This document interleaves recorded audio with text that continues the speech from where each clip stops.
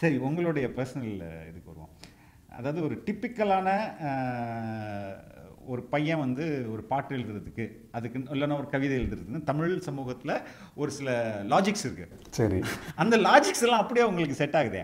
12வது படிக்கும்போது காதல் தோல்வி, கண்ணே கலைமான் என்ற ஒரு பாட்டு, இது வந்து உண்மையிலே அப்படி நடந்ததா? ஆமாம் நடந்தது. இல்லை, இன்னொரு விதத்தில் இது வந்து ஊரை ஏமாத்துற மாதிரி இல்லை. கண்ணதாசன் தொடங்கி நான் முத்துக்குமார் வரையும் நம்ம ஊரில் வந்து ஒரு பாட்டு எழுதணும் அப்படின்னா, நான் வந்து போதையில் இருந்தால் நல்ல பாட்டு எழுதுவேன், அவர் போதையிலே இருக்கும்போது பயங்கரமாக சூப்பராக பாட்டு எழுதுவார் அப்படின்ற ஒரு நம்பிக்கை அது உங்களை இன்ஃப்ளூயன்ஸ் பண்ணிச்சா?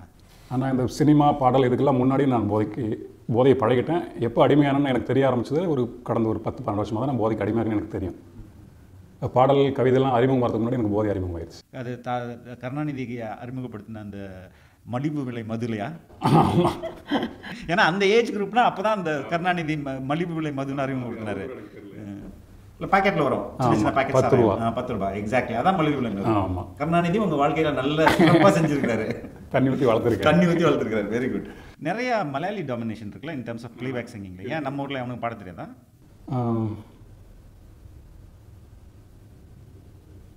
இசைங்கிறது நம்ம ஊரில் கொஞ்சம் ஜாதிக்குள் வச்சு பார்க்குறாங்கன்னு தோணுது எனக்கும். எந்த அடிப்படையில்? ஒரு சில ஜாதி மட்டும்தான் இசை பயிலுது, ஒரு சில ஜாதி மட்டும்தான் இசை பயிலணும். ஓகே, பெல்ட் இருந்தால் தான் பாட முடியும். அப்படி எனக்கு நான் பார்க்குறேன்ல தோணுது. வணக்கம் கார்த்திக் நேதா. வணக்கம். அது என்ன கார்த்திக் நேதா? நேதாஜி மேலே ரொம்ப பிரியம். அது பள்ளி நாட்கள்லேருந்து. என்ன காரணம்? அவர் ஒரு பெருசாக ட்ரீம் பண்ணார்ல, அதனால். அதே மாதிரி ஒரு ஆக்ஷன் ஹீரோவா அப்படி இருந்ததுனாலயா இல்லை? யார்கிட்ட ஆக்ஷனாக இருக்கணுங்கிறதுல ஒரு தெளிவாக இருந்தார். எல்லார்கிட்டையும் இல்லை. அவர் நம்ம தமிழில் சொல்கிற மாதிரி தான், நம்ம போருக்குன்னு ஒரு அறம் இருக்குல்ல தமிழ் மொழியில், அந்த அறத்தெல்லாம் ஃபாலோ பண்ண ஒரு தலைவன். இல்லை, இன்னைக்கு தமிழ்நாட்டில் சுபாஷ் சந்திர போஸ் வந்து ஒரு சாதியோடைய அடையாளமாகவும் இருக்கிறார். ஆமாம். அப்படி ஒரு காரணமாக இருந்தது அது? அப்படி இல்லை. எனக்கு ஜாதி மறுப்பில் பிறந்த ஒரு குழந்தை நான். ஜாதி மறுப்பில் காதலிச்சு 2 பேர் சேர்ந்தவங்களோட பிள்ளை நான். அதனால் என்னோடய லைஃப்பில் ஜாதி இருக்காது, எனக்கு பிற்பாடும் ஜாதி இருக்காது. மத நம்பிக்கைகள் சுத்தமாக இல்லை. ஆனால் நீங்கள் சந்தனம் போட்டு குங்குமம் போட்டு, என்னோட இம்ப்ரெஷனுக்காக, என்னுடைய முகத்தை அப்படின்னு பார்க்கும்போது எனக்கு ஒரு பாசிட்டிவ் எனர்ஜி எனக்கு. இது நம்பிக்கையின் அடிப்படையில் சுத்தமாக நீங்கள் கடவுள் மறுப்பாளர் தான்? கடவுள் மறுப்பாளர் இல்லை, மூட நம்பிக்கையின் மறுப்பாளர். இல்லை, இது ரெண்டுக்கும் பெரிய வித்தியாசம் இல்லை. என்னை பொறுத்த வரைக்கும் இருக்குன்னு வச்சுக்கோங்களேன். எப்படின்னா, யோகானந்தான் ஒரு சுவாமிஜி இருக்கார்ல, அவர் என்ன சொல்கிறாருன்னா, காசோட சத்தத்தை கேட்கும்போது ஒரு சில பேருக்கு பாசிட்டிவான எனர்ஜி உருவாகி நிறைய பேருக்கு உதவி செய்யணும் ஒரு எண்ணம் வரும். சில பேருக்கு அதே காசோட சத்தம் கேட்கும்போது தான் மட்டும் வாழணும் ஒரு சுயநலம் வரும். இந்த 2 கேரக்டர் இருக்காங்களே, ஒரு கேட்டகரியில் நான் சேர்ந்தது. ஒரு பொட்டு வச்சுக்கிட்டு என்னை பார்க்கும்போது பிற மேல் அன்பாக இருக்கணுங்கிற ஒரு எண்ணம் எனக்கு உருவாகுது. இங்கே நான் கடவுளுங்கிற இடத்துக்கு நான் போகலை. இல்லை, இன்னொரு விதத்தில் இது வந்து ஊரை ஏமாத்துற மாதிரி இல்லை? இல்லை, அப்படி எனக்கு இல்லை. ஊர் அப்படி தப்பாக நினச்சிக்கிச்சுன்னா அது தேர் வெல்கம். ஓகே. சரி, உங்களுடைய பர்சனல் இதுக்கு வருவோம். அதாவது ஒரு டிப்பிக்கலான ஒரு பையன் வந்து ஒரு பாட்டு எழுதுறதுக்கு, அதுக்கு இல்லைன்னா ஒரு கவிதை எழுதுறதுக்குன்னு தமிழ் சமூகத்தில் ஒரு சில லாஜிக்ஸ் இருக்குது. சரி, அந்த லாஜிக்ஸ் எல்லாம் அப்படியே உங்களுக்கு செட் ஆகுதே. 12வது படிக்கும்போது காதல் தோல்வி, கண்ணே கலைமான் என்ற ஒரு பாட்டு, இது வந்து உண்மையிலே அப்படி நடந்ததா? ஆமாம் நடந்தது. கொஞ்சம் நிறைய பண்ணுங்களா அது எப்படின்ட்டு? சுத்தமாக தமிழ் பற்றின பெருசாக ஒரு அபிப்பிராயமோ இல்லை நான் தமிழங்கிற அந்த உணர்வு சின்ன வயசுலாம் கிடையாது. அப்படி தான் வளர்ந்தது. இந்த தலைமுறையில் ஒரு பையன் எப்படி வளர்ந்தானோ, எப்படி பெற்றோரால் வளர்க்கப்பட்டானோ அப்படி தான் நானும் வளர்ந்தது. பையன் ஒரு இங்கிலீஷ் மீடியத்தில் படிக்கணும், அவனோட படிப்பு சார்ந்து ஒரு தொழிலை பண்ணணும், தொழில் மூலமாக நல்ல வருமானம் ஈட்டி இப்படி லைஃப்பில் செட்டில் ஆகிடணும். அதுக்கு எந்த மொழி கை கொடுக்குமோ அதை படிக்கணும்னு தான் எங்கள் வீட்டில் சேர்த்து விட்டது. அப்படி தான் நான் இங்கிலீஷ் மீடியம் படித்ததும். என்னோடய ஸ்கூல் எல்லாமே இங்கிலீஷ் மீடியம் தான், சிபிஎஸ்சியில் தான் படித்தேன். ஸ்கூலில் இருந்த ஒரு சில சட்டங்கள் திட்டங்கள்லாம் எனக்கு ஒத்து வரல. தமிழில் பேசக்கூடாது அப்படிங்கிறத முதல் சட்டம். நான் அடிப்படையில் கிராமத்துலேருந்து போனேன். ஒரு டவுனில் ஸ்கூலு, கிராமத்துலேருந்து ஸ்கூல் வேனில் ஒரு நாய் பிடிக்கிற வண்டியில் போகிற மாதிரி தான் போனது. அந்த இடத்துல எனக்கு கொஞ்சம் உரைச்சிருச்சு. ஆனால் எங்கள் ஊரில் தமிழத்தில் இருந்து பேசாத ஒரு ஊர், அந்த மொழி ரொம்ப கொண்டாடுற ஊர், அந்த நம்ம மொழின்னு தெரியாமல் உள்ளுணர்வுலேயே தமிழில் கொண்டாடுற ஒரு ஊர் தான். இங்கே போனோன்னே தமிழில் பேசக்கூடாது, அது ஒரு பிஜேபியோட ஃபவுண்டேஷன் கூட. நான் படித்த பள்ளிக்கூடம் கொஞ்சம் மத சாயமும்.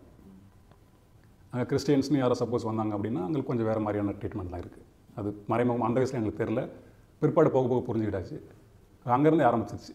அவங்கள எதிர்க்க போய் தான் தமிழ் சரி ஆர்வம் படிக்க ஆரம்பித்து அப்படி வந்தது. அந்த கண்ணை கலைமானே கண்ணை கலைமானே நான் 8வது படிக்கும்போது முதல்ல எனக்கு கேட்ட ஞாபகம். நான் 9வது படிக்கும்போது, 9வது தான் காதலும். அந்த காதல் தோல்வியில் முடிச்சது நிறைய முறை சொல்லியிருக்கேன் நிறைய இடத்துல. அதான் ஏற்கனவே சொன்ன மாதிரி தான், ஒரு காதல் தோல்விக்கு ரொம்ப நெருக்கமாக இருக்கிறது பாடலும் கவிதையும் தான் அப்போ எனக்கு இருந்துச்சு. இப்பவும் அப்படி தான் நினைக்கிறேன். அதுதான் உங்களை ரைட்டர் ஆக்குச்சு. ஆமாம், தூண்டி விட்டது அந்த ட்ரிகர்னு சொல்லுவாங்கல்ல, அந்த ட்ரிக் பண்ணது அந்த பாடல் தான். அதுக்கப்புறம் நீங்கள் எழுதி பத்திரிகைலாம் ஆமாம், குடும்ப மலர் தான் அப்போ எனக்கு தெரிஞ்ச ஒரே பத்திரிகை. தினத்தந்தியில் வர குடும்ப மலர். அப்போ அந்த குருவியார் பதில்னு ஒன்று வரும். என்னோட பழக்கம் அவ்வளோதான் இருந்துச்சு ஊரில். ஒரு ஊரில் எங்கள் மாமா ஒருத்தர் இருந்தார், அவர் போஸ்ட்மேனாக இருந்தார். ஒரு ஓவியரும் கூட. ஓவியம் தொழிலாக அவர் கை கொடுக்கல, ஓவியம் வரைஞ்சா கேனையா லூசுன்னு சொன்னதுனால இந்த வாழ்க்கை அடிச்சு அடியில் அவரும் ஒரு போஸ்ட் மாஸ்டர் மேலாகி மாஸ்டர் ஆகி அப்படி ஒரு மாதிரி ஆகிட்டார். அவரோட ஓவியங்கள்லாம் வரைஞ்சி நான் கவிதை ஆர்வம் இருக்குது, இந்த மாதிரி சினிமாக்குள்ளே போகணுங்கிறது நான் 9ஆம் படிக்கும்போது முடிவு பண்ணியாச்சு. அது முக்கியமாக பாடலாகணும், பாடலாசிரியர் ஆகணும்ட்டு. அவரோட ஓவியங்கள்லாம் வரைஞ்சி என்கிட்ட கொடுப்பார். அந்த ஓவியங்களுக்கு நான் எதை எழுதணும், அப்படி தான் ஆரம்பிக்கப்பட்டது. அப்புறம் முதல்ல படித்தது அது நிறைய இடத்துல சொல்லியிருக்கேன். எங்கள் ஊரில் எனக்கு ரொம்ப கிடைச்ச ஒரே ஒரு புத்தகம் வைரமுத்தோட திருத்தி எழுதிய தீர்ப்புகள் தான். அதன் பிறகு தான் அறிமதி அண்ணன் அதெல்லாம் எடுத்து வந்து கொடுப்பாங்க, படிப்பேன். சென்னைக்கு வந்த பிறகு தான் சினிமாவில் நம்ம சேரணும், பாடலாசிரியர் ஆகணும்னு பிறகு இங்கே வந்த பிறகு தான் நிறைய புத்தகம், பெரிய இலக்கியங்கிறது பெருசுங்கிறது அப்புறம் தான் தெரிஞ்சது. காதல் தோல்வியிலேருந்து அடுத்தது வந்து சென்னை வாழ்க்கைக்கு அப்புறம் தொட்டி ஜெயா இல்லையா ஃபஸ்ட்டு. அதுலேயும் வந்து அங்கீகாரம் கிடைக்காத ஒரு சுத்தமாக கிடைக்கல. எத்தனை பாட்டு அதில் எழுதினீங்க? ஒரே ஒரு பாடல். அந்த பாட்டுக்கு யார் பேர் போட்டுக்கிட்டாங்க? என் பேர் தான். அப்புறம் அங்கீகாரம் கிடைக்கலன்னா எப்படி? புரியல. பாடல் ஹிட் ஆகல. ஓகே, அதுதானே பெரிய அங்கீகாரம். அதுக்கு காரணம் டியூனா இல்லை உங்களோட லிரிக்ஸா தெரியல, ஏதோ ஒரு காரணத்தினால ஹிட் ஆகல. அதுக்கப்புறம் 2-3 வருஷம் நான் அது இல்லாமல் அந்த என்னுடைய பழக்க வழக்கங்கள் அது நிறைய சொல்லிடுறேன். அதுதான் இப்போ என்னன்னா, கண்ணதாசன் தொடங்கி நான் முத்துக்குமார் வரையும் நம்ம ஊரில் வந்து ஒரு பாட்டு எழுதணும் அப்படின்னா நான் வந்து போதையில் இருந்தால் நல்ல பாட்டு எழுதுவேன், அவர் போதையிலே இருக்கும்போது பயங்கரமாக சூப்பராக பாட்டு எழுதுவார் அப்படின்ற ஒரு நம்பிக்கை அது உங்களை இன்ஃப்ளூயன்ஸ் பண்ணிச்சா? அதனால இப்போ நீங்கள் இந்த படம் பார்த்தீங்கன்னா கூட வைரமுத்தோட ஃபர்ஸ்ட் படம் அவனே ஒரு ட்ரக் அடிக்டாக தான் இருப்பான். கஞ்சா அடிச்சு தான் அப்படி பாட்டு பாட தோணும் அப்படின்ற மாதிரி இருக்கு. அப்படி ஒரு இந்த பொது புத்தி உங்களை வந்து அந்த ட்ரக்குக்கு தள்ளிச்சா? ஆனால் இந்த சினிமா பாடல் இதுக்கெல்லாம் முன்னாடி நான் போதையை பழகிட்டேன். எப்போ அடிமையானன்னு எனக்கு தெரிய ஆரம்பிச்சது கடந்த ஒரு 10-12 வருஷமாக தான் நான் போதைக்கு அடிமையானு எனக்கு தெரியும். பாடல் கவிதைலாம் அறிமுகம் வரதுக்கு முன்னாடி எனக்கு போதை அறிமுகம் ஆயிடுச்சு. எங்கள் ஊர்லேயே சாரியத்தில் ஆரம்பிச்சாச்சு. அது கருணாநிதிக்கு அறிமுகப்படுத்தின அந்த மலிவு விலை மதுலையா? ஏன்னா அந்த ஏஜ் குரூப்னா அப்போ தான் அந்த கருணாநிதி மலிவு விலை மதுன்னு அறிமுகப்படுத்தினாரு. இல்லை பாக்கெட்டில் வரும், சின்ன பாக்கெட் 10 ரூபாய். எக்ஸாக்ட்லி, அதான் மலிவு விலை மது. கருணாநிதி உங்கள் வாழ்க்கையில் நல்ல சிறப்பாக செஞ்சுருக்காரு. தண்ணி ஊற்றி வளர்த்துருக்காரு. Very good. அது எனக்கு பாட்டுக்கும் அதுக்கும் அதில் எனக்கு தெரியல. ஆனால் அந்த மித்துக்குள்ளே நீங்கள் சொன்ன மாதிரி நான் மாட்டதுன்னு உண்டு. நம்ம இங்கே இருக்கிற கவிஞர்கள் எழுத்தாளர்கள் மட்டும் இல்லை, நிறைய வாசிக்கிறோம்ல, நம்ம வாசிக்கிற முக்கியமான எழுத்தாளர்கள், உலக இலக்கியம் படித்தவங்க, எழுதினவங்க, அவங்க எல்லாமே பார்த்தா நம்ம ஒரு பழக்கம் வச்சுருக்காங்கன்னு சொல்லிட்டு ஒரு கட்டத்துக்கு மேலே தான் எனக்கு தெரிஞ்சது தப்பான வழிகாட்டுதல்ன்ட்டு. அப்போல்லாம் நான் ரொம்ப ஆழமாக போதைக்குள்ளே போயாச்சு. மீட்க முடியாத ஒரு இடத்துல நான் போயாச்சு. பாப் மேர்லி மாதிரியான ஆட்கள் இப்படி தான் இருந்தாங்க, பெரிய பெரிய சயின்டிஸ்ட்லாம் இப்படி தான் இருந்திருக்காங்க, அவங்க மரிசோனெல்லாம் யூஸ் பண்ணுவாங்க. அதுன்னு அந்த மித்துக்குள்ளே போய் ரொம்ப ஆழமாக நானும் மாட்டினேன். ஆனால் அதை நம்பிட்டு நான் பண்ணல. அதுக்கு முன்னாடி நான் பண்ண ஆரம்பிச்சிட்டேன். marijuana is really a hard drug. is it ஒரு மீள முடியாத ஒரு ட்ரக்கா marijuana? இப்போ இருக்கிற அனுபவத்தை நான் சொல்கிறேன். ஒரு 18 வருஷமாக நான் போதை போட்டிருக்கேன். இப்போ கடந்த ஒரு 6-7 மாதமாக தான் இல்லாமல் இருக்கேன். முழுக்க எல்லா ட்ரக்குமே ஒரு 10% மட்டும்தான் நம்மளுடைய உடலோட இன்ஃப்ளூயன்ஸ், உடல் ட்ரிக் பண்ணி சொல்லும். மற்ற எல்லாமே என்னோட தாட்ஸ் தான். எல்லா அடிக்ஸ்க்கும் தான். புரியல. இன்னும் எனக்கு ஒரு காமன் மேனுக்கு சொல்கிற மாதிரி என்னோட எண்ணத்தில் தான் இருக்குது. இந்த மனசு நினச்சா விட்டுடலாம்னு சொல்கிறோம். மனசு நினைக்க விடாமல் நம்மளுடைய ஒரு சில தாட்ஸ் கொண்டு போய் அதை நம்ம அதுக்கு சப்போர்ட்டிவாக வச்சுக்குவோம். நான் இப்போ கஞ்சா அடித்தா நல்லா எழுத முடியும், நல்லா டீப்பாக யோசிக்க முடியும், நல்லா ஆழமாக படிக்க முடியும், நல்லா ஞாபகத்தில் வந்துடும், இப்படிலாம் போய் அது நம்மளோட மனசு விரும்புகிற மாதிரி நம்மளோட மனசு நாமளே பண்ணி வச்சுக்குவோம். அது இந்த மறுவாழ்வு மையம் நான் இடத்துக்கு போயிருக்கேன், ஒரு 8-9 இடங்களுக்கு போயிருக்கேன். பேஷண்ட்டாகவே போதை விடணுங்கிற எண்ணம் எனக்கு உண்டு. அதை செயல்படுத்த முடியாமல் எனக்கு தடுக்கிறதுல என்னென்னு பார்த்தீங்கன்னா இப்போ நான் சொன்ன எண்ணங்கள் தான். ஆனால் நம்ம ஊரில் உள்ள அந்த ரீஹாப்ஸ் மறுவாழ்வு மையங்கள் வந்து ரொம்ப கொடூரமானது, ரொம்ப மேன் ஹேண்டில் பண்ணுறாங்க, அடிக்கிறாங்க, சங்கிலி போட்டு கட்டி வச்சுருக்காங்க, இப்படின்ற ஒரு குற்றச்சாட்டு இந்தியாவில் உள்ள மறுவாழ்வு மையங்களில் இருக்குது. இது எந்த அளவுக்கு உண்மை இல்லது போய்? இந்தியாவில் மட்டும் இல்லை, மறுவாழ்வு மையம் முதல்ல ஆரம்பிச்சது ஒரு வெளிநாடுக்காரன் தான். பாபில்னு சொல்லுவாங்க, அவங்க தான் ஆரம்பித்தாங்க. இப்போ ஏஏக்கு வந்து குடின்னு சொல்லுவோம், ஆல்கஹாலிக் அனானமஸ்ன்னு சொல்லுவாங்க. அது என்ஏன்னு சொல்லுவாங்க, நார்காட்டிக் அனானமஸ். அது வந்து ட்ரக் யூஸ் பண்ணுறவங்க, இன்ஜெக்ஷன் பண்ணுறவங்க, அவங்களுக்குலாம் மற்ற ட்ரக்லாம் யூஸ் பண்ணுறவங்களுக்கு. நம்ம ஊரில் மேக்ஸிமம் ஏஏ தான் இருக்குது. வடநாட்டு பக்கம் பார்த்தீங்கன்னா எண்ணெயும் இருக்கும். இங்கே இப்போ எண்ணெயில் வந்துச்சு. நீங்கள் சொல்கிறது உண்மை தான், அது எல்லா இடத்துலையும் நடக்குது. எனக்கு தெரிஞ்சு ஒரு சில இடங்கள் இல்லை, அது டிடிகேயில் சுத்தமாக இல்லை. அந்த பேர் சொல்லாமல் நான் கூட நல்ல இடங்களில் சொல்லாமல் தப்பில்லையே. டிடிகேயில் இல்லை, பேஷண்ட்டோட ஒப்புதல் இருக்கணும்.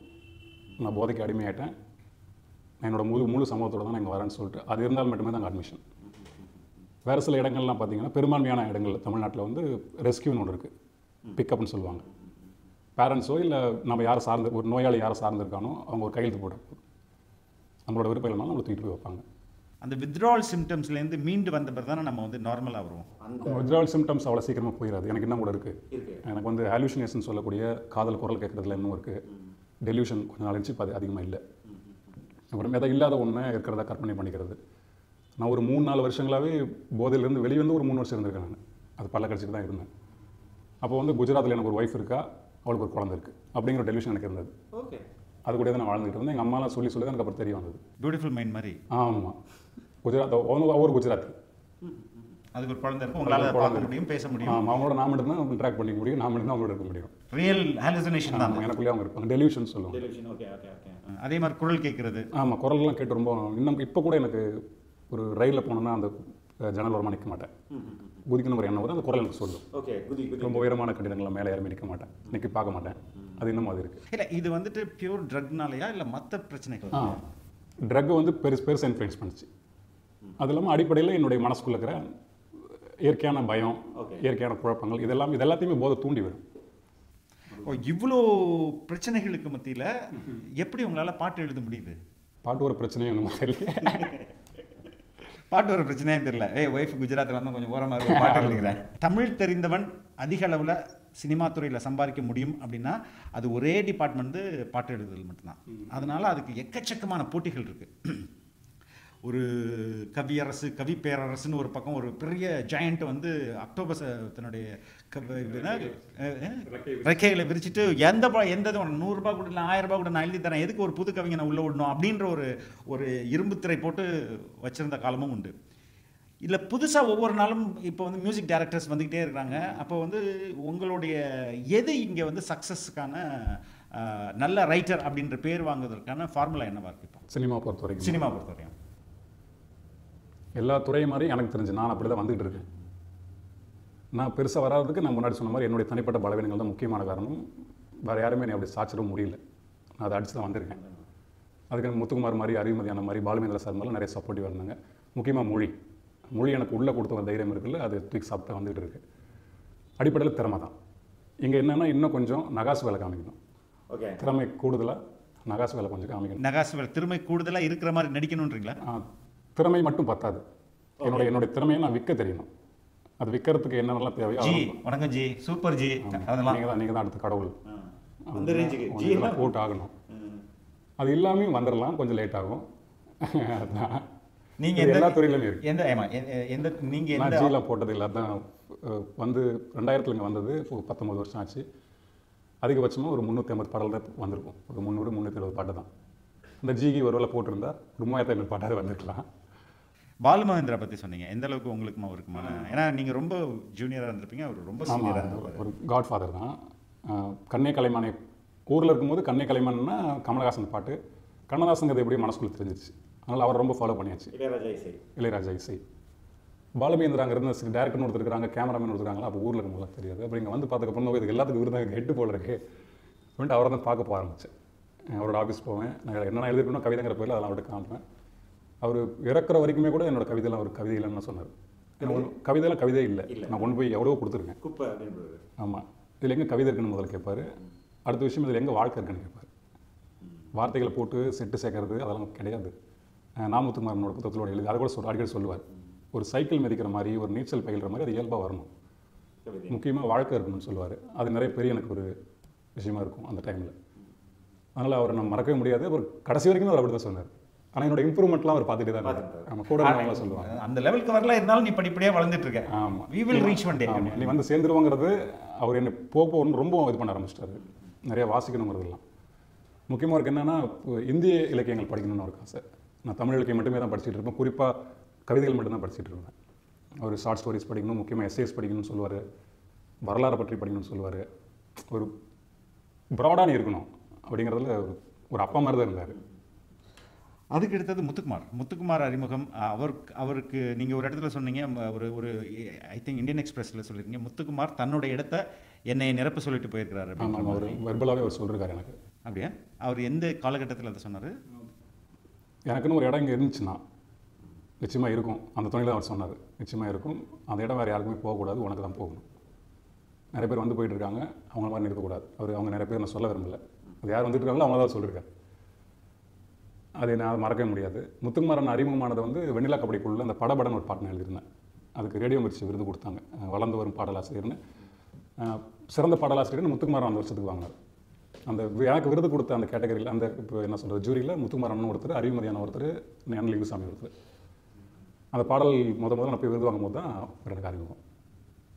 அவருடைய எத்தனை 5 ஆண்டுகள் கிட்டத்தட்ட? 7 வருஷத்துக்கு மேலே இருந்தேன். ஓகே. அவருக்கு நீங்கள் பாடல் எழுதி காமிச்சு அவர் அதை அப்ரூவ் பண்ணியிருக்காரா ஏதாவது? அவர் நான் பாட்டுக்கு தாந்தோடித்தனமாக எழுதுவேன்.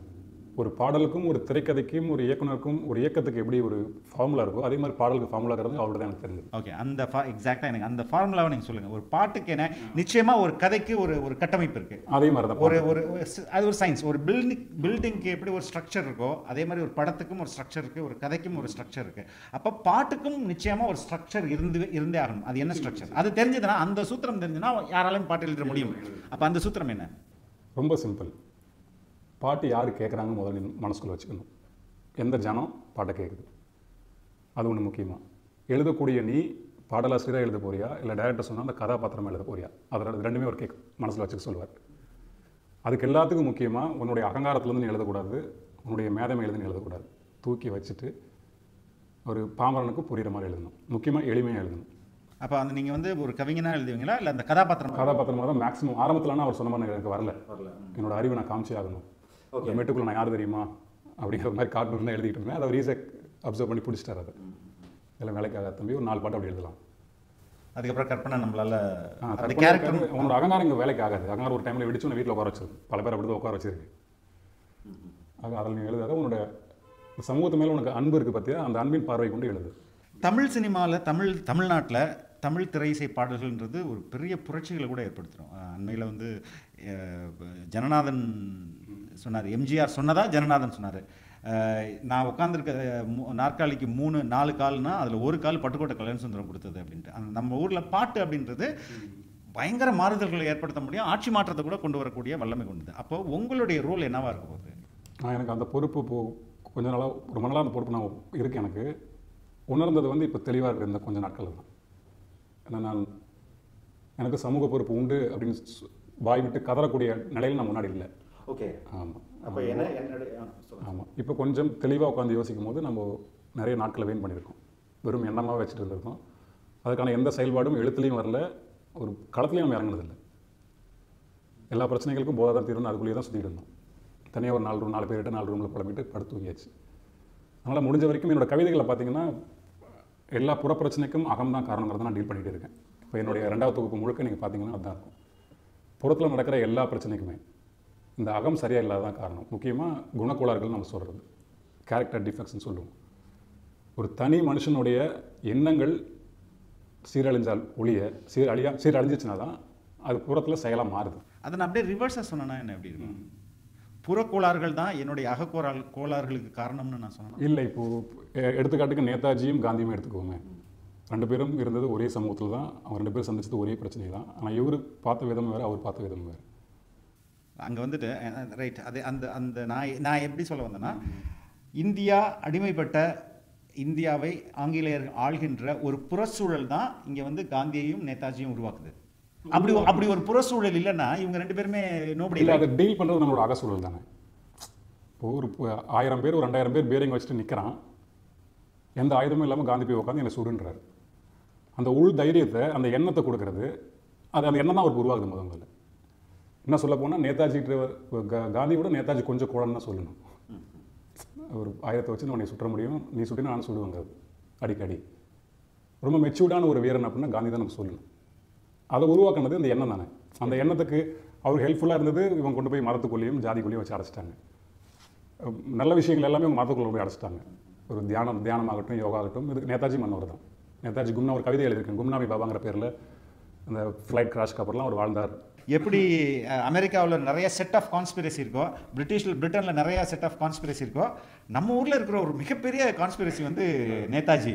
அவர் எப்படியே காந்தி இறுதி சடங்கில் போனார், கை காட்டினார், இப்படிலாம் சொல்கிறாங்க. இது எந்த since you have a special interest on him, எந்த அளவுக்கு இதில் பொய் இருக்குது, எந்த அளவுக்கு உண்மை இருக்குது, நீங்கள் கண்டுபிடிச்சது வரை என்னென்ன வாட் இஸ் தட்? அவருடைய அந்த உடற்கூறு அந்த ஆய்வெல்லாம் பண்ணி பார்த்தவங்களும் இருக்காங்களே, சின்ன வயசுலேருந்து ஒரு மனுஷன் இவ்வளோ தூரம் வாழ்வான்னு சொல்லிட்டு அவர் இறந்ததுலேருந்து ஒரு 30 வருஷம் அவர் வாழ்ந்துருக்கலாங்கிறது தான் அவங்களோட கணிப்பும். அப்படி பார்த்தா அவர் இன்னும் இருக்க வாய்ப்பும் இல்லை, இன்னும் இல்லை. ஒரு 30 வருஷம் அப்புறமே இறந்துருப்பார். ஆனால் பஞ்சாபில் வந்து ஒரு பாபாவாக அவர் இருந்தார் அப்படின்னு சொல்லிட்டு அவர் சாயலில் உள்ள ஃபோட்டோலாம் போட்டு அந்த டைமில் ரொம்ப ஃபேமஸ் ஆச்சு 2002 2003. நான் அதை நம்பினேன். ஏன்னா எனக்கு அவர் மேலே ஒரு காதல். இன்னைக்கு பிரபாகரன் உயிரோடு இருக்கிறாரு அப்படின்னு நம்புற மாதிரி. ஆமாம், அந்த காதல், அந்த பெரும் தலைவன் இருக்காங்கிற ஒரு ஏக்கம் இருக்குல்ல, அந்த ஏக்கம் அப்படி இருக்கணும்னு ஒரு ஆசை இருக்கும்ல. ஆனால் அது சயின்டிஃபிக்காக உட்காந்து அனலைஸ் பண்ணுற அளவுக்கு நமக்கு ஓகே இருந்தால் போதும் அப்படின்ற மாதிரி. அப்படி இருந்தால் சாமானிய மனுஷன் தானே. இன்றைக்கி நம்ம தமிழ் சினிமாவில் பட்டுக்கோட்டை கல்யாண சுந்தரம், வாலி, வைரமுத்து இவங்க 3 பேரும் ஒரு லெஜெண்டரி. ஆஸ் எ லேமேனாக நான் கேட்டேன்னு, இவங்க 3 பேரும் எழுதுனது பாட்டு தான். அவங்க வந்துட்டு இதில் என்ன வித்தியாசங்கள் நம்ம கண்டுபிடிக்க முடியும்? நான் ஒரு தெரிஞ்சுக்கிறதுக்காக கேட்குறேன். அந்த வெளிப்பாட்டு முறை தான். இன்னொரு விஷயம், அவங்களோட வாழ்க்கையும் வச்சு பார்த்தாங்க எல்லோரும். பட்டுக்கோட்டை வந்து தன்னை யாரும் மறைக்கவே இல்லை. வாலி சார் நிறைய விஷயங்களில் மறைச்சி அவரோட அந்திம காலத்தில் தான் யாருன்னு உண்மையை சொல்லிட்டு போனார். மீனிங் யாருன்ற உண்மைன்றது எந்த அடிப்படையில்? என்னுடைய பர்சனல் லைஃப் இருக்குல்ல, அது ஒரு பொது மனுஷனாக வரும்போது பெரும்பான்மையான அதை மறைச்சி தான் இருக்காங்க. முக்கியமாக பலவீனங்கள். என்னோட பலவீனம் இதுதான் ரொம்ப போல்டாக சொல்லிக்கிறவங்களும் ரொம்ப அரிது, கொஞ்சம் பேர் தான். கண்ணதாசன் மாதிரி. அது திரைப்பாடலில் சொல்கிறேன். இல்லை எல்லா லைஃப்லையுமே சரி, அரசியல் அடிக்கிற மாதிரியே ஃபோட்டோ போட மாட்டாங்களே. ஆமாம், அப்படி போடுறவங்க கொஞ்சம் கிறுக்குன்றாங்க, இல்லைனா அது ஒரு ஹீரோயிசமாக பார்க்குறாங்க. அது ஒரு காரணம். அதே மாதிரி அவங்க எழுத்துலேயும் ஒரு காரணம். பட்டுக்கோட்டை வந்து இன்றைக்கி நிறைய பேருக்கு தெரிய மாட்டேது, ஏன்னு தெரில. நான் அவர் தான் தெரிய வேண்டியவர். அது அவரோட அந்த வாழ்க்கை முறை அவர் கட்டமைச்சிட்ட முறை தான். வாலி வந்து முழுக்க நான் புது மனுஷனாக தான் இருக்கணும்னு ஆசைப்பட்டார். அவர் அப்படி தான் இருக்கணும்னு ஆசைப்பட்டார். அதை பரிபூர்ணமாக செஞ்சுட்டே போனார். வைரமுத்து சாரும் அப்படி தான். இல்லை, வைரமுத்து வந்து என்ன மாற்றங்களை ஏற்படுத்தினார் தமிழ்? நிறைய பாடல் மேலே ரொம்ப கவனத்தை கொண்டு வந்தது அவர் தான். வெறும் இளையராஜா பாடல்னு இந்த டைம்லையும் வைரமுத்து பாடல் சொல்ல வச்சவர் அவர் தான். அது நம்ம எதுவுமே இது பண்ண முடியும். இன்றைக்கி உள்ள சூழ்நிலை அப்படி ஒரு கவிஞன் கோலோச்சு இருக்க முடியுமா? 20 ஆண்டுகள் 30 ஆண்டுகள் 50 ஆண்டுகள் ரொம்ப சிரமம். அது கல்வி அறிவும் அதிகமானதா, இல்லை வந்து இந்த சினிமாவுடைய தொழில்நுட்பம் ரொம்ப எளிதானதா? தொழில்நுட்பம் ஒரு காரணம். படிக்கிறது எனக்கு ஒன்றும் அப்படி பெருசாக எல்லாமே நல்லா தான் வாசிக்கிறாங்க. எழுத வரவங்க எல்லாமே நல்லாவே படிச்சுட்டு தான் வராங்க. இல்லைன்னா இங்கே வந்து கூட நிறைய வாசிக்கிறாங்க. மீட்டுக்கு எப்படி எழுதணுங்கிற தெளிவோட தாங்க வராங்க. ஒரு சொல்கிறாரு, ஒரு சுச்சுவேஷன் சொல்லிடுறாங்க, அதுக்கு அடுத்தது அவர் டியூன் போட்டுறாரு. நீங்கள் எப்படி எழுதாரு? இப்போ நீங்களும் பாடணும் இல்லையா? பாடி எழுதுவீங்களா, இல்லை கேட்டு எழுதுவீங்களா? கேட்டு தான். கேட்டு அது வேரியஸ் வார்த்தைகளை போட்டு செக் பண்ணுவீங்களா? நான் மனசுக்குள்ளேயே ஒரு எடிட் பண்ணிக்குவேன்.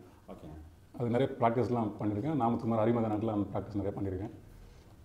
என்னென்னா, இயக்குனர் வந்து சூழலை சொல்லிடுவார். ஒரு சில பேர் வந்து முழு கதையுமே வந்து ஒரு சின்னதாக சொல்லிவிட்டு, ஒரு சினாப்சிஸ் மாதிரி சொல்லிவிட்டு பாடலுக்கான சூழலையும் சொல்லிடுவாங்க. அவர் எதிர்பார்க்குறதையும் சொல்லிடுவார். எனக்கு இந்த மாதிரி வேணும், அந்த மாதிரி வேணும். இந்த மாதிரினா புரியல எனக்கு. இந்த மாதிரி இந்த பாட்டு மாதிரி வேணுமா, இந்த மாதிரி இமோஷன் வேணும். ஓகே, இந்த மாதிரி இதை கேட்டோன்னா அழுகணும்பா அப்படின்ற மாதிரி. ஒரு சில பேர் உதாரணத்துக்கு அந்த பாட்டு மாதிரி இருக்கலாம் சொல்லுவாங்க, அந்த உணர்வு வரணுமாங்க. அப்புறம் பிறகு மியூசிக் டேரக்டர் டியூனை போட்டு எங்களுக்கு சிடியில் கொடுப்பார். இப்போ வாட்ஸ்அப் வந்ததுனால வாட்ஸ்அப்பில் வாங்கிக்கலாம். வாட்ஸ்அப்பில் வந்து ஃபுல் டியூன் வருமா, இல்லை ஜஸ்ட்? இப்போ படத்தில் முழுமையாக வர மாதிரிலாம் வராது. ஒரு சின்ன பீட் ஒன்று இருக்கும், தானான்னு கொண்டு இருக்கும். அவங்க தானா அந்த கேப் தானான்னு இருக்கும். நம்ம இப்போ எடுத்துக்காட்டுக்கு உங்களுக்கு ஒரு பிடிச்ச சாங் சொன்னீங்களா, அதை சொல்லிடலாம். எனக்கு பிடிச்ச பாட்டுன்னா அந்த கண்ணை கிளம்பணுங்களேன். அது எப்படி எங்களுக்கு வரும்னா, அந்த பீட்டு மட்டும் இருக்கும், அது இருக்கும். தானே தனன்னா தன்ன தானே நன்னா இப்படி வரும். இதுக்கு பேர் தான் தத்தகாரம் சொல்லுவாங்க. ஆமாம், இப்படி தான் எங்களுக்கு வரும். ஒரு சின்ன பீட்டு மட்டும் கூட வந்துகிட்டே இருக்கும். இயக்குனர் சொன்ன அந்த சுச்சுவேஷன் இருக்குல்ல, அதனால மண்டைக்குள்ளே ஏற்றிக்கிட்டு இதை பாட போகிற ஒருத்தன் கேட்க போகிறவங்க வந்து எதுவுமே உலகமே தெரியாத ஒருத்தர் கேட்க போகிறா, தன்னோட லைஃப் அவன் சொல்கிறான் அப்படிங்கிறது. இந்த மாதிரி தான் எழுதி கொடுப்போம். நாங்கள் ஒன்றுக்கு ஒரு 5-6 ஆப்ஷன்ஸ் கொடுப்போம். ஓகே, ஆமாம், எப்பயுமே அது இது வரைக்கும் அப்படி தான் நடந்துகிட்டு இருக்கு. ஒரு 5 பல்லவிகள், ஒரு 10 சரணங்கள், இப்படி நிறைய எழுதி கொடுத்துருவோம். ரொம்ப ஒரு பாட்டுக்கே கிட்டத்தட்ட 20-30 பாட்டு எழுதணும். ஆமாம், அதில் வந்து அவங்க பெஸ்ட்டு செலக்ட் பண்ணி கையில் கொடுப்பாங்க. ஒரே பெஸ்ட்டை செலக்ட் பண்ணுவாங்க. இங்கேருந்து கொஞ்சம் பிச்சு தான் வரும். ஆனால் நீங்கள் ஒரு எழுதும்போது ஒரு கான்செப்டில் எழுதுவீங்க. ஒரு கோர்வை இருக்கும்ல, அது உடைப்படும். அது எங்களுக்கு ஃபைனல் வேலை தான். இதுக்கெல்லாம் ஒரு கண்டினியூட்டி நான் கொடுத்தே ஆகணும். கொடுக்கலன்னா அந்த பாட்டு கொஞ்சம் அலங்கோலமாக தான் வரும். அப்போ ரீரைட் பண்ணுவோம் ஒரு வாட்டி. ஆமாம், அவங்க ஓகே பண்ணதெல்லாம் சேர்த்து போட்டு நாங்கள் மீண்டும் அந்த முதல் ரவுண்ட் 2 வரைக்கும், அடுத்த 2 வரைக்கும் ஒரு கனெக்ஷன் இருக்கணும். அதுக்கு அந்த கடைசி வார்த்தையிலையோ இல்லை எங்கேயோ ஒரு இடத்துலையும் மாற்றிக்கிட்டு. ஏஆர் ரஹ்மான் வந்த பிறகு தமிழில் ஒரு பெரிய குற்றச்சாட்டு வந்தது என்னென்னா, தமிழ் தெரியாதவங்களாம் வந்து உதித் நாராயணன் மாதிரிலாம் வந்து துவம்சம் பண்ணாங்க லாங்குவேஜ் அப்படின்ட்டு. அது மாதிரி இப்போ ஒரு இருக்கா அந்த மாதிரியான அனுபவங்கள் உங்களுக்கு? இல்லை, எனக்கு தெரிஞ்சு இப்போது ஹிந்திக்காரங்க கூட நம்ம பிற மொழியில் பாடுறோம், ஆனால் அந்த மொழியை நம்ம சிதைக்கக்கூடாதுங்கிற கான்ஷியஸ் அவேர்னஸோட தான் பாடுறாங்க. எனக்கு தெரிஞ்சு தமிழில் இருக்கிறவங்க ஒழுங்காக தமிழில் பாடுறதில்ல. ஓகே. நிறையா மலையாளி டாமினேஷன் இருக்குல்ல இன் டர்ம்ஸ் ஆஃப் ப்ளேபேக் சிங்கிங்ல. ஏன் நம்ம ஊரில் அவனுக்கு பாட தெரியாதா?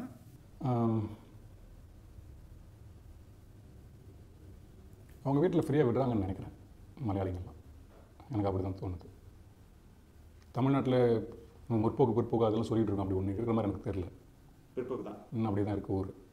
வெறும் வாயளவில் இந்த உடையை மாற்றிட்டா அவங்க மாறிட்டோன்னு நினச்சிக்கிறாங்க. இன்னமும் ஒரு பேண்ட் ஷர்ட் போட்டுட்டு போகிற நம்ம ஊருக்குள்ளே கூச்சப்பட்டு தான் பேண்ட் ஷர்ட் போட்டு போகிறேன். அவள் எவ்வளோ தான் மாடர்ன் ட்ரெஸ் போட்டுக்கிறோம் நம்ம மனசுக்குள்ள நினச்சாலும் அவளோட நடைமுறையெல்லாம் காமிச்சிருது. ஒரு சில பெண்கள் தான் அதை மீறி வராங்க. இன்னொரு விஷயம், இசைங்கிறது நம்ம ஊரில் கொஞ்சம் ஜாதிக்குள் வச்சு பார்க்குறாங்கன்னு தோணுது எனக்கும். எந்த அடிப்படையில்? ஒரு சில ஜாதி மட்டும்தான் இசை பயிலுது, ஒரு சில ஜாதி மட்டும்தான் இசை பயிலணும் அப்படிங்கிற மாதிரி. இந்த இந்திய நம்ம தமிழ் கட்டமைப்பில், தமிழ் சமூக கட்டமைப்பில் விச் இஸ் வெரி ராங். அதை நான் சப்போர்ட் பண்ணுறதுக்காக சொல்ல. மிகச்சிறந்த மேட்டுக்குடின்னு சொல்கிறவனும் இசையில் வந்து வல்லவனாக இருக்கான். அடியாளத்தில் இருக்கிற ஒரு சமூகமும் இசையில் வல்லமையோடு தான் இருக்குது. ஆனால் பெரும்பான்மையாக அவங்களுக்கு சக்ஸஸுக்கு நோக்கி அவங்களை தள்ளிட்டு போகிறவங்க யாருன்னு பார்த்தீங்கன்னா கொஞ்சம் மேட்டுக்குடியாக தான் இருக்காங்க. அது எனக்கு தெரிஞ்ச சினிமாவில் நிறைய இருக்குன்னு தோணுது. ஓகே, பெல்ட் இருந்தால் தான் பாட முடியும். அப்படி எனக்கு நான் பார்க்குறேன்ல தோணுது. ரொம்ப ரொம்ப நன்றிங்க. Very good time. தேங்க்யூ.